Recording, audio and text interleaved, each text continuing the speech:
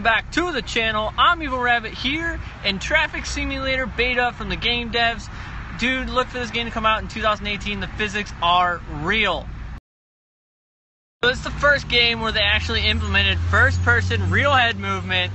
It's so sick. You can look around wherever you want in first person. It's gonna be coming out for the VR headset. It's pretty dope. Devs did a pretty good job doing cross-platform for Real Truck Simulator. You can see people from Real Truck Simulator on PC are able to mesh with, there's another one, mesh with the Real Traffic Simulator here that are coming out. So what's also cool about this game is not only do they have NPCs, they have other players as well that can play MK7 right there. So yeah, it's pretty sweet. You have NPCs and other real world players in this game. Also have character customization too, and like if you were to put sunglasses on your character, it actually changes your screen resolution. It's actually pretty sweet.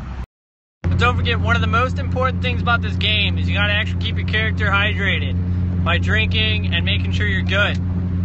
I did notice about the game, it does notify you when your friends come online and give you a location. My one buddy who had my hamsters online, I tried to load to fast travel, and apparently fast traveling is not available in the game yet because it allows you to drive the full distance. Is that you can actually go to drive-thrus and customize your vehicle the way that you want it, which is pretty insane. I'm currently sitting in line right behind a wrapped Mercedes. What? I just realized this game has a legitimate dash into it too. It tells you your actual RPM, speed, gear, your mileage. Apparently from driving this in this game for so much, I almost have 40,000 miles logged onto this car. Just to add to realism, they got realistic tree damage. And to finish off this simulator review, I just pulled into my house's garage. I found these switches. Let's see what they do. Whoa. So, I figured out on my trip that you can actually put the spare on your car by getting out of the car and using your VR controller, and you can actually take all 5 lug nuts off and change wheels. So I just got off my VR headset, so this is what my rig actually looks like when I was playing in the game. There's no actual dash there, so that was pretty cool.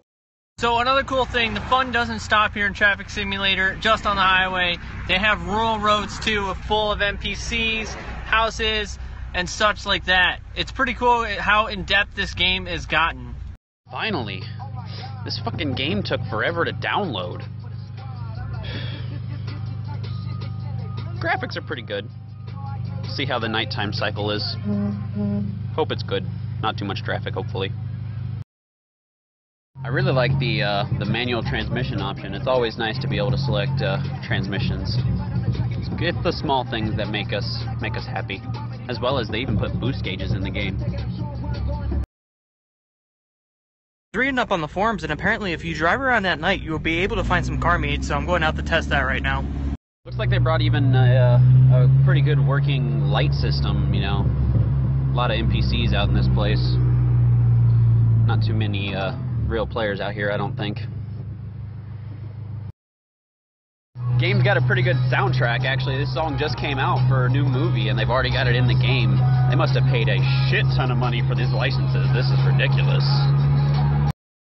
That I can tell right now, everything pretty much loads fairly smoothly. I haven't gotten on the highway yet, so there might be a little lag further down. I'll let you guys know, though. Seems pretty good so far.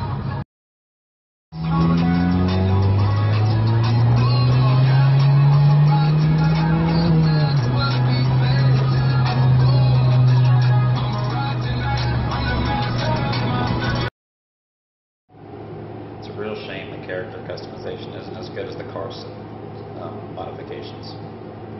Oh well.